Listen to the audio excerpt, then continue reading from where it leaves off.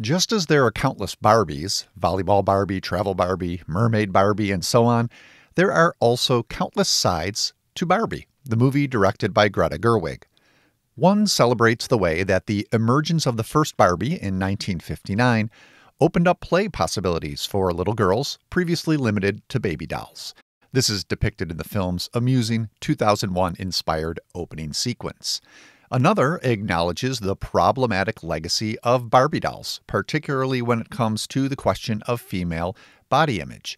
There's a moment where a teenager eviscerates Margot Robbie's Barbie for her crimes against girl humanity.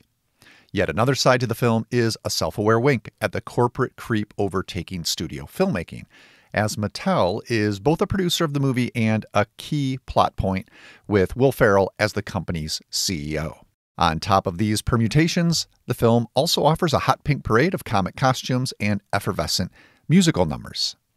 It's a wonder, then, that Gerwig, who wrote the script with frequent collaborator Noah Baumbach, manages to juggle all this as deftly as she does, breezily addressing every wriggling concern in the can of worms that such a monumental cultural object like this tends to open.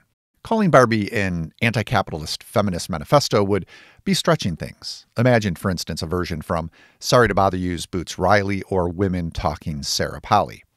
But you can still watch this Barbie with your brain turned on and leave the theater smiling. That's because Barbie works best as a comedy, one less interested in solving the problem of the iconic doll than pointing out the problems of patriarchy, or at least making fun of patriarchy's dopiest forms of expression. It turns out the surprising secret weapon of the movie is Ken. Beach Ken, to be precise, played by Ryan Gosling. Treated as an accessory by Robbie's stereotypical Barbie in a pastel-powered Barbie land, it's sort of a materialistic variation on Wonder Woman's female-centric Themyscira. Ken longs to be a more integral part of Barbie's life. And so, when she heads on an adventure into the real world to find the girl who has stopped playing with her, which has allowed thoughts of death to creep into Barbie's head, Ken stows away in her Corvette convertible. Once in Los Angeles, he discovers patriarchy, it's not hard to encounter, and decides to import it back to Barbie Land, turning it into a hideous world of Mojo Dojo houses, brewski beers, and flat-screen television sets that only show two things: galloping horses or The Godfather. As some of that description suggests, the production design of Barbie Land is a clever comic delight, consisting of eye-popping life-size reproductions of Barbie playsets and accessories. Barbie's traveling montage from Barbie Land to LA is also a visual highlight, as she and Ken are positioned in exaggerated theatrical tableaus, riding a snowmobile, clinging to a spaceship, which offer the tactile pleasures of a pop-up storybook. Compared to Gerwig's previous two films as a solo director, Lady Bird and Little Women, this takes place in an entirely different stylistic universe. Thematically, you can see more connective threads. Those two movies were variations on the Bildungsroman, novels tracing the psychological coming-of-age of a central character. Here, this is the case for both stereotypical Barbie and the mother and daughter she meets in LA, played by America Ferrera and Ariana Greenblatt, respectively.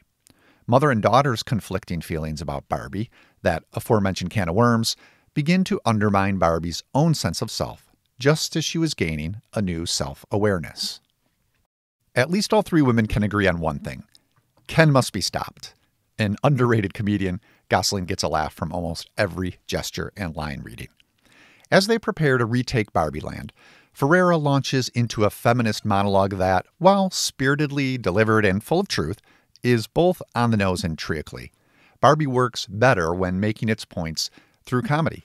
An early gag in which stereotypical Barbie realizes her feet have gone flat and vomits plastic in response, wittily riffs on the pleasure-pain predicament of women's footwear. Indeed, the movie's silly smart pleasures are almost endless. The Barbies waving maniacally to each other every morning and saying, "Hi Barbie," ad infinitum.